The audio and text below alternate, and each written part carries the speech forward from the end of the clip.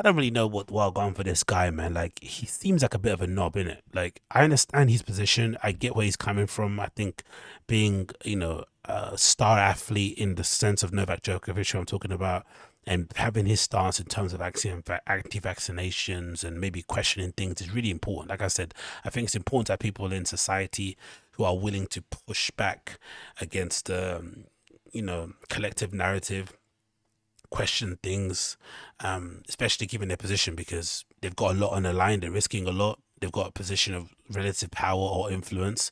People listen to them, and again, I just think it's healthy for a balanced conversation and a somewhat thriving society to have people who can maybe argue without getting too emotional and kind of have their positions without demonizing one or the other. I think it's fine. But this guy seems like he's kind of just in there for himself. It doesn't seem like he has any kind of ideological stance he's taking or anything. He's just being a knob or being an attention seeker, right? Being the main character of his own movie. So this is courtesy of the Guardian. This is Novak Djokovic faces fines or prison for breaking isolation while testing positive for COVID. It says the following: Novak Djokovic could face a fine or even prison in Serbia after his admission that he broke the isolation while he had COVID last month. Lawyers have said, as the Serbian Prime Minister warned, his behavior appeared to be clear breach of the rules. The 34-year-old Bulgarian-born tennis player is chasing record-breaking 21st Grand Slam victory at Australia Open.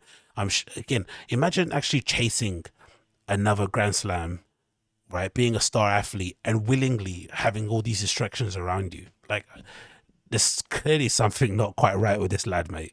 Like, he should be focusing on your tennis, not flipping fighting for the. I don't know. It just doesn't make any sense. But let's continue.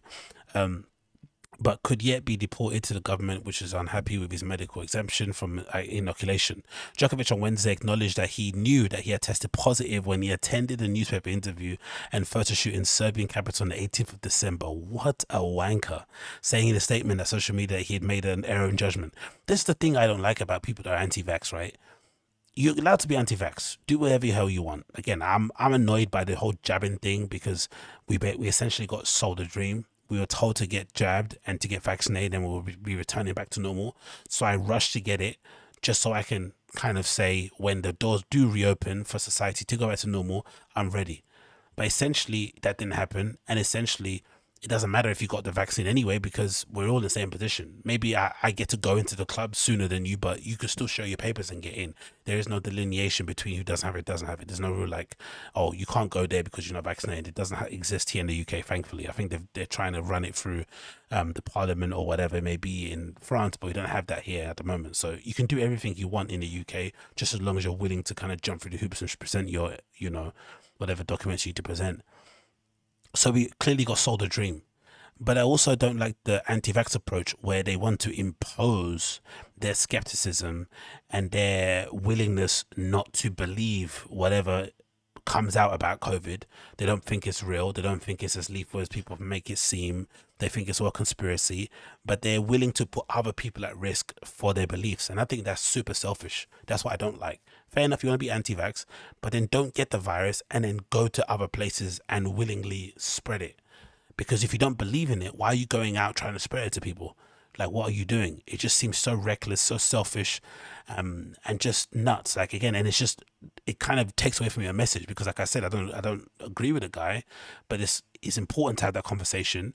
But then immediately when you start doing these wanky things, no one wants to listen to you because you just come across like a knob. And I'm assuming that's what most people are thinking now because already he was a little bit main character syndrome, right? In terms of the whole furor around it, his parents having press conferences and interviews, his brother, like just nonsense. The whole Djokovic family is like addicted to fame in the same way, which is funny. They're like in the same way that Fauci can't stop talking, right?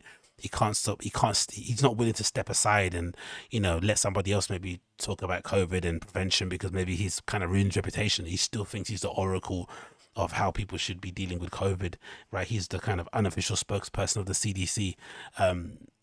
Same with this family. They just can't stop shutting up. They can't, they see a camera, they want to sit down and speak. Whatever, man. Djokovic, I want you to acknowledge and said there's the error in judgment. So let's quickly look at this overview from the Guardian and see what they said about it. What an absolute knobhead, man. Imagine doing that.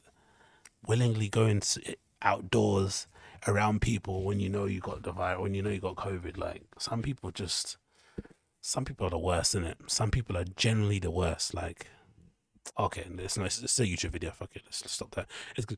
Let's read it. Sorry about that. So the player blamed human error by his support team for a mistake in the immigration paperwork, saying that he had failed to declare that he had travelled outside of Serbia to Spain in a 2-week period before entering the US. Sorry, Australia.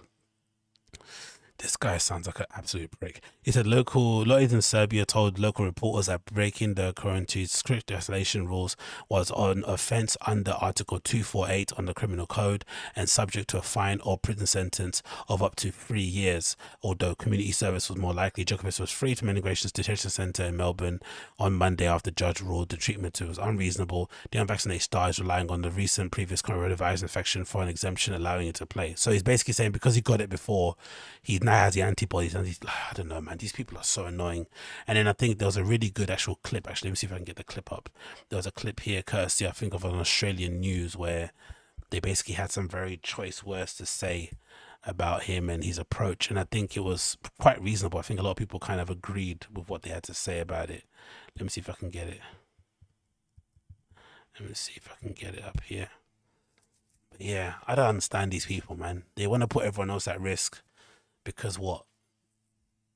If you don't believe in it, it's not real. Why? But then I guess it works both ways. If you don't believe in the virus, then you'd obviously believe if you go out that everyone's going to be fine. You're not going to kill anyone's grandma. That's probably what you're thinking in your head. But I just think it's so reckless and unnecessary, especially for somebody in his position. It's like, why would you do that? Like, people don't need to be subjected to that sort of stuff. But let me see if I can see it here. Whatever way you look at it, Novak Djokovic is a lying, sneaky He's an asshole. He is an asshole. Like, whatever way you look at it, it's unfortunate that everybody else stuffed up around him. That's it. I mean, he's an asshole. Like, to go out when you know you're COVID positive. Well, I don't think he was even COVID positive. I don't think that form is true. He got a bullshit fucking excuse and then fell over his own fucking lies, which is what happens, right? So I'm guessing people are hypothesizing that he probably wasn't COVID positive, because I guess he's doing that because he says if you get it, I get to thinking is if you say you're positive, that means you can be exempt because you've already had it, so you've had the antibodies. But people are hypothesizing he probably never had COVID in the first place. He just said it so he can get out of not taking the vaccine and being medically exempt. It's just, I don't know. Imagine doing all this in Australia too, the place where they've been the most draconian in their laws. They've been, there's a lot of controversy online about whether or not what they're doing in terms of what they call those COVID recovery centres or whatnot, if they're gulags or whatnot, who knows what. But they seem to be very strict in the way that they approach things. So to kick up such a fuss in such a country, it's definitely main character syndrome, like for sure. Like, he's look at him, he's front and center on this clip I've got here on the show that's showing, I'll show a little bit of it because obviously I got it from Reddit, but he's front and center here, right? In the middle of the flipping news program. So clearly his approach has worked in some degree, because look at that. There he is in the middle of the news, standing there, imperious. Let's finish it anyway and then move on. Yeah. That's what's happened. And then him now then ticking, he didn't go to Spain. Yeah. It's just like... Yeah. But I think he's going to get away with it. Well, he is going to get away with it. Yeah. But he's... Just, I think most fair-minded people would say, look, the bloke's an arsehole. Did they do the right thing by him? I don't know. No, I don't. They fucked it up. I don't think so. That's the problem, isn't it? I don't think anything was gained by putting him in immigration. No, I don't think so. But the trouble is, how do you justify that person's on the same plane with him who also has... You can't justify it, but the fact Exactly. his life is never fair. Yeah. Some people fly first class and some people... Do you know what? Like, it's never fair. Good point. But that poor Czech girl that was fucking sent home, hunted down and sent home. But yeah, madness, isn't it? Absolute cunt he is, isn't it? Really, really is, man. Like, such an unlikable guy, man. It's like, again, be anti-vax, but why are you subjecting us to your flipping nonsense? But I guess as part of being anti-vax, it's just you. In both cases, if you're pro-vaccine and pro-lockdown, you are nuts. If you're anti-vaccinations and you think it's all a conspiracy to, put 5G antennas in you, you're nuts. There is no median. There is no medium. There is no middle ground to be in. It's either you're all in or you're all out. It's just flipping wild, isn't it? In the beginning, we all hoped this virus would kind of unite us, and it would kind of get us to realize that we're all kind of the same, right? We're all going through our struggles. We all just want to hug our parents and, hang around with our friends and have a dance and go to a nice restaurant and be able to go on holiday. We've got these shared things, these shared values that we all kind of, or things that we want to do. Right? They're not values, they're things we like to do. But instead, it's basically driven a massive wedge in between all of us. We're probably more divided now than we ever were. Crazy to think that, isn't it? We're more divided now than we ever were. Crazy to think that. Absolutely crazy. But what can you do?